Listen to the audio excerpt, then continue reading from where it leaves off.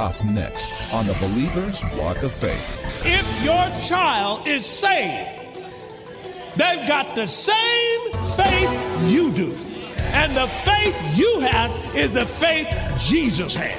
And the faith Jesus had is the faith God has.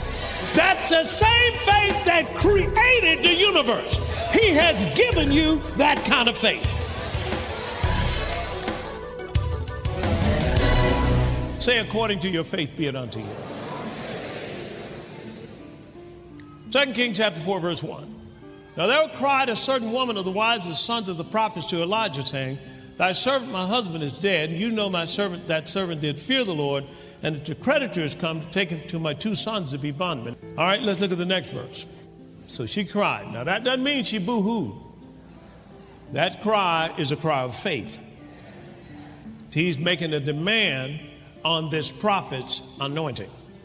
He's placing a demand, and faith places the demand on God's promises. And that's why when the woman with the issue of blood said, if I can just touch his what? Clothes, I shall be whole. Then notice what she did. She touched it, and the Bible says virtue flowed out of him. And then he turned around and said, who touched me? And the person who was with him said, Master, you see all these people pushing on you. He said, no. Somebody touched me. Now notice, nobody got the virtue except that one woman. Say amen. Amen. Now, see, it didn't mean that the promise wasn't available for everybody, but it's only released by faith. That's Romans chapter 4 and verse 16. So I'm saying this faith thing has a lot to do with how far we're going. And somehow we get saved by faith and stop with faith. That's not the idea. The idea is you want to stay in faith and finish in faith. And that finishing in faith, you want all that God says that you're supposed to have. The best of God is not getting sick and being healed. That is not the best. The best of God is that every virus, disease, and germ that touches your body dies instantly. That's the best of God. And you and I can walk in that. Okay, second game. All right? And Elijah said to her, what shall I do for you? Tell me what's in your house. And she said, thine handmaid is not anything in the house except a pot of oil. Now, what that oil was is the thought it's burial oil, which was worth many years' wages to get that oil. Very, very valuable to her. Then he said, go borrow thee vessels abroad of all thy neighbors, even empty vessels. Don't borrow a few. See, we're dealing with God now. We got to do this bountiful thinking. We got to get ourselves out of this shortage mentality. All right? Don't borrow a few.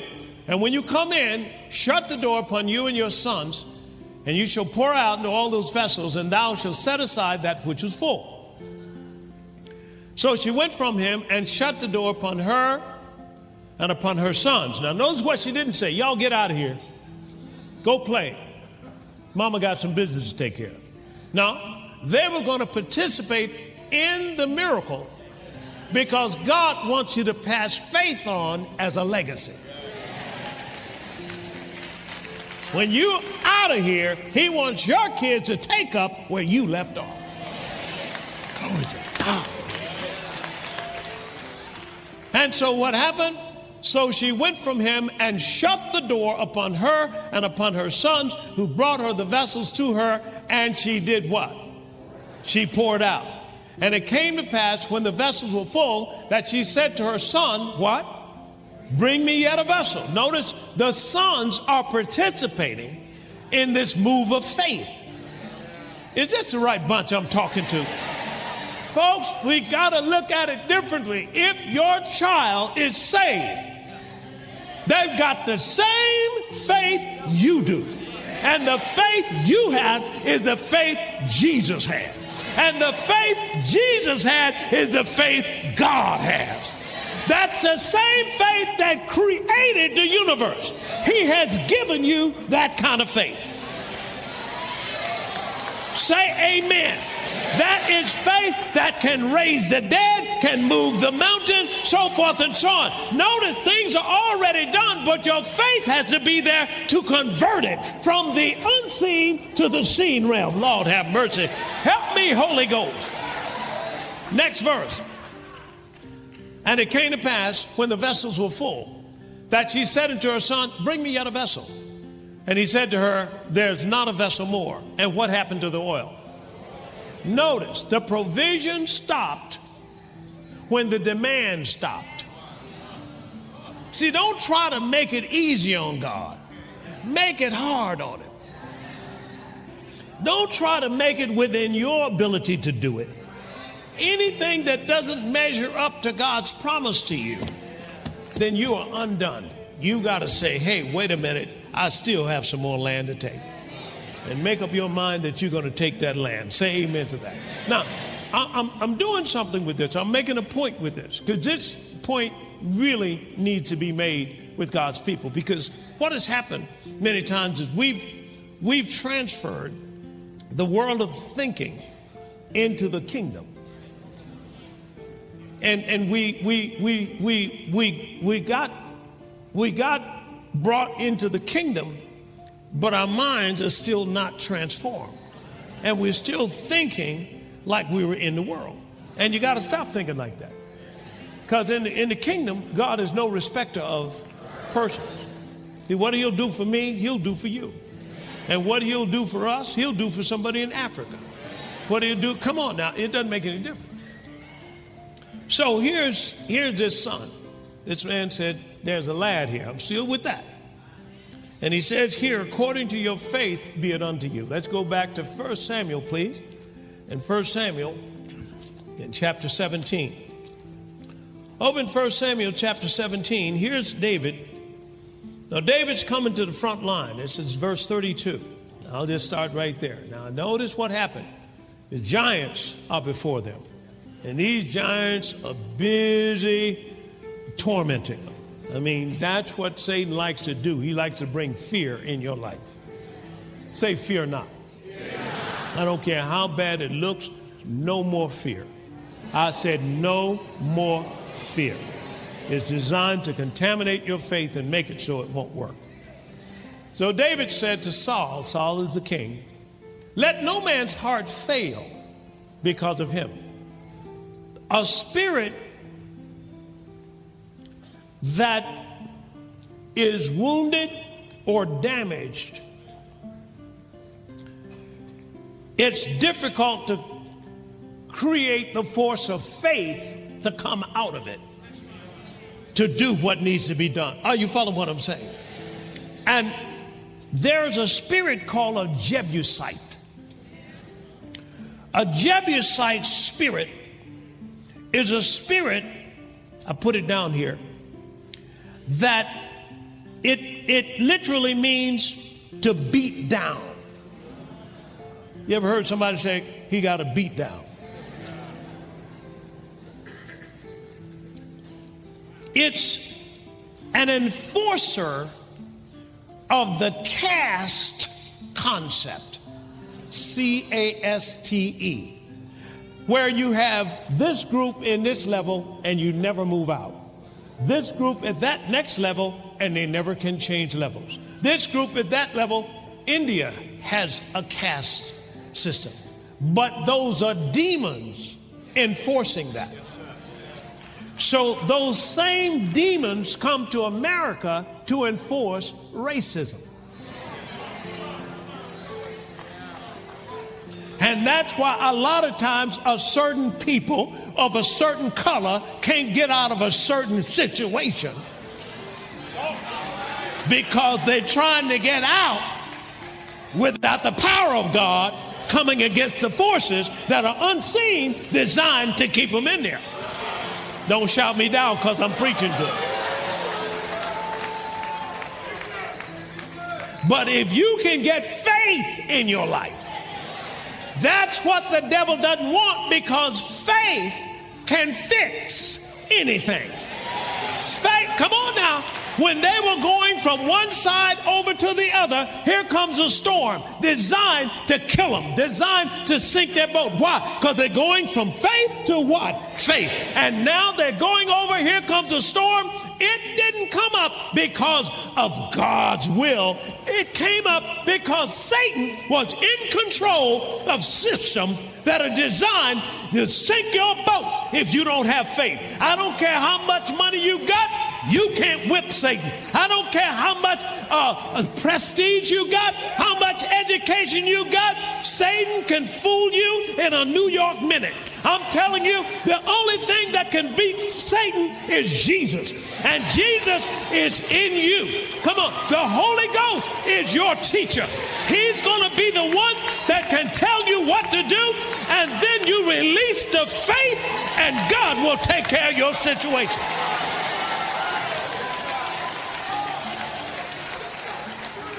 So I'm telling you right now, it wasn't Abraham Lincoln that got them off the cotton field. It was their faith. I'm telling you, somebody was in prayer. Somebody, come on now. And God had Abe to sign the paper. But I'm telling you, it wasn't a man that got you out of slavery. It was the... You better hear what I'm talking about. You're going to have to start in faith, stay in faith, and finish in faith. Now, where is your finish? Your finish is at the top of your game. God has a room for you at the top. And the higher you go, the more influence you're going to have. See, when you get to upper levels, you can drop your foot in the water and water will ripple all out over the place. God wants it so that if you drop your foot in New York, it'll ripple all the way to Pennsylvania. God wants, say amen to that. I don't know what your area of expertise is, whether you're an architect, whether you're a bricklayer, whether you're a doctor, whether you're a school teacher. I'm here to tell you, God wants you to take your mountain. Whatever mountain you have, God wants you to take it. And faith works by love. You're going to have to love your way to the top. When they talk about you, you're going to have to embrace them. When they falsely accuse you, you're going to have to say, God, I'm not guilty, and let God get you out of it. I'm telling you what's going to happen. We are not done with what God wants us to do. We are about to get into the best life we've ever had in this earth. We didn't come to take sides. We came to take over.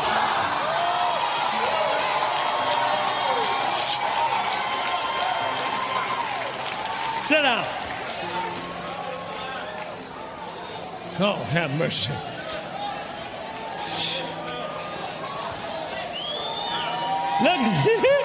Look at verse 33. Look at verse 33. And Saul said to David, thou art not able to go up against this Philistine to fight him, for thou art but a who? Youth. And he, a man of war from his what? Youth. And David said to Saul, thy servant kept my father's sheep, and there came a lion and a bear, and I took the lion and took the lion out of my flock. And next thing you know, I went after him, I smote him, I delivered it out of his mouth, and when he arose against me, I caught him by his beard, I smote him and slew him. I'm here to tell you right now, all that was a 16-year-old boy. I'm saying that notice what he's doing now. Saul tried to disqualify him. You go back home, keep sheep. You can't do nothing here. Honey, let me tell you, when that boy tells you, Dad, I want a new bike, he tells you that, you say you got a picture of it. He goes in and gets a picture of it. He said, you don't say, money don't grow on trees. You say this. Now, is this the best one you got? He said, yeah, Dad, that's $400 bike. Okay, fine. All right, you know what to do, son, don't you? Yes, sir. He goes right in his toy box. He get that Nintendo game that you just bought. You stood in line for 2 hours to get that game for him. He gets that, goes to his friend that's needy. He gives it to him, and you better start cleaning out that garage because that bicycle is on the way.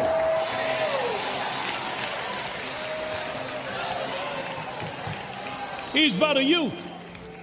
but he got the same faith. And what has happened is we've looked at it carnally. We've looked at it like people who are not saved. Get out of here, kids. Get out of here. Come on in here and help me believe the tuition. The same faith. Say same faith. He said, get your boys and tell them to bring you something. Tell them to bring it in here. Go out and get to it. Why? Let them participate in it. Here's David. So according to your what? Faith be it unto you. So what am I saying now? I'm saying the enemy comes in to try to break our spirit. Now, how do you keep your spirit built up? Look at Proverbs chapter 4 and verse 20. I got to keep my spirit built up. My son, attend to my word. Incline thine ear to my sayings. Let them not depart from thy eyes. Keep them in the where? Midst of thine heart. Do you realize you're not supposed to say anything that God didn't say? You are representing the kingdom. And representative of the kingdom is an ambassador, and you don't say anything your country didn't say. Say, I'm on assignment. And God is holding you accountable for the words you speak. Say what God says. Say amen to that. So, look what he says. For they are life to those that find them, and health and what? To all their flesh. One translation says they are medicine. Now, when you operate in faith, understand, once you confess something, give God time to make it happen. All right, let's go over to that. Let's go over to Mark chapter 11, verse 12. And on the morrow, when they would come from Bethany, he was hungry. He saw a fig tree far off having leaves. He came to it if haply he might find anything thereon. And when he came to it, he found nothing but leaves, for the time of figs was not yet. Now, I call this religion. Religion is a form of godliness, but it has no power. Ain't no power. You'll see religion. Religion talks loud, jumps up, run around the church, and everything. And go back home and nothing's changed. Now, I'm not talking about people that can get excited about Jesus. My point to you is, don't let it be a form of God. Don't be trying to do something in front of people so they'll think you so holy. And you still broke, marriage still in trouble, kids still running crazy. Sometimes practice the vocabulary of silence. Look what it says here in verse 14. And Jesus answered and said to it, no man eat fruit of you hereafter forever. And who heard it? Disciples. They didn't overhear it. They heard it. Notice what he's doing. He's teaching. Why? Because he's got to go. My job is not to have you to always depend on me. It's not always to have you somebody else do your praying for you. Now, my job is to have you to have a relationship with God. You and him. So he goes down to Jerusalem, does some business down there, turn over some cash registers. Look at verse 19. And when the evening was come, they went out of the city. Now, they went out of the city and went back past that tree. But nothing happened. Who was that? Dr. Frederick K.C. Price said he had gotten a hold of the word that God has in the Bible on prosperity. And he just began to grab a hold of that. And people had him teaching those principles going from northern California all the way down to El Segundo, whatever it is, all the way down. He was teaching it all up and down the coast of California. He said, but what happened is he was believing God for a new Lincoln car. And you know, that was something in those days, that big Lincoln. And at the moment he was driving a car, that had been wrecked in the front, in the back, and on both sides by his daughters.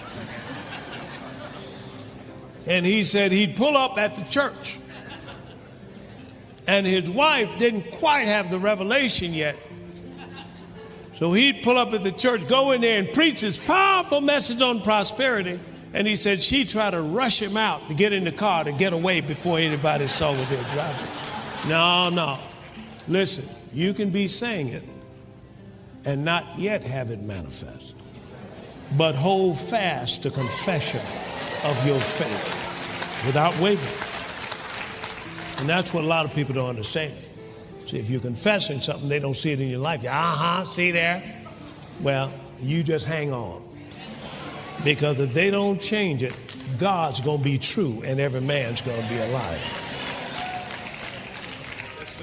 All right, so let's look at the next verse 20. And in the morning, as they passed by, they saw the fig tree dried up from the roots. Peter, calling to remembrance, and said unto him, Master, behold, the fig tree which you cursed is what?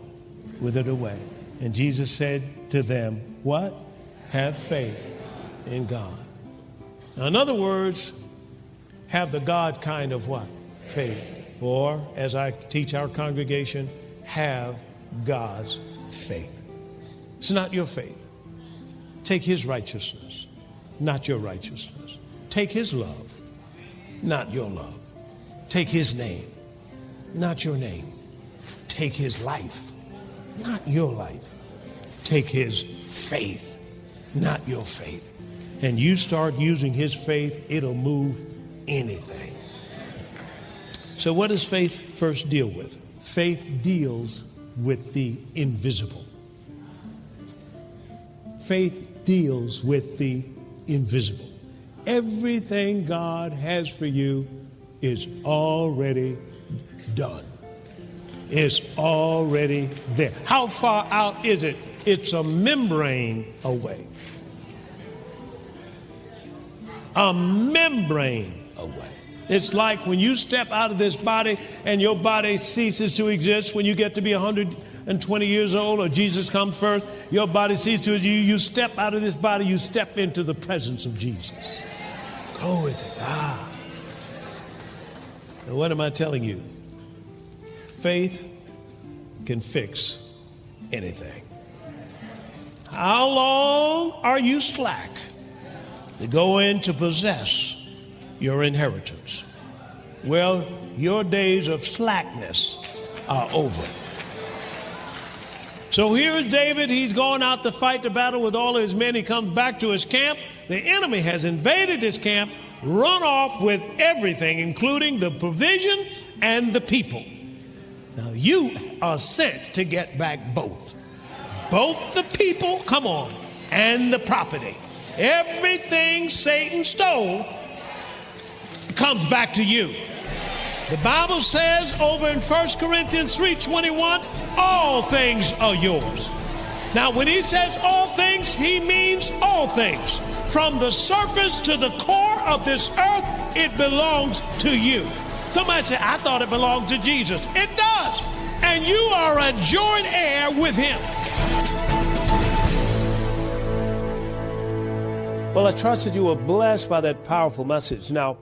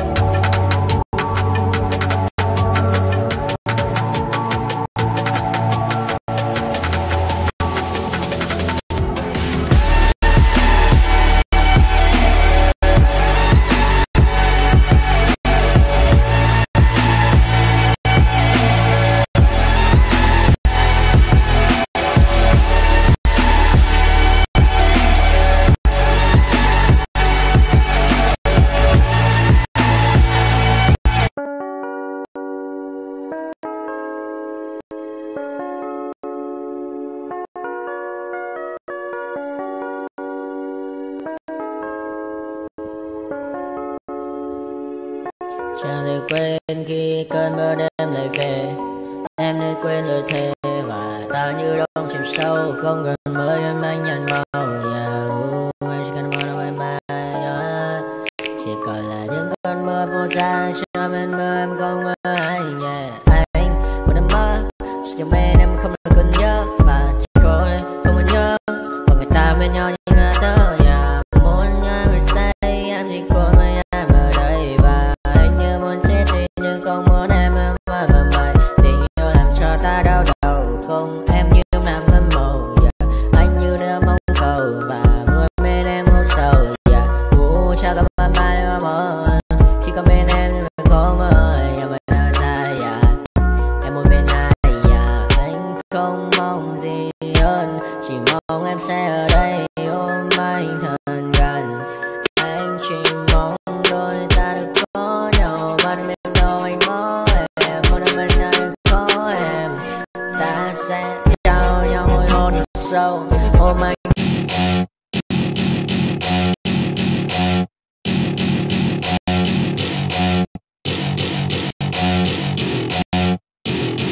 Welcome to my party, we're just getting started. A life is a dream or a nightmare scarring. Hand me a drink cause I think I'm going all in. Get me a shrink who can catch me when I'm falling. Cover up my scars, flip the handlebars, crashing in my car.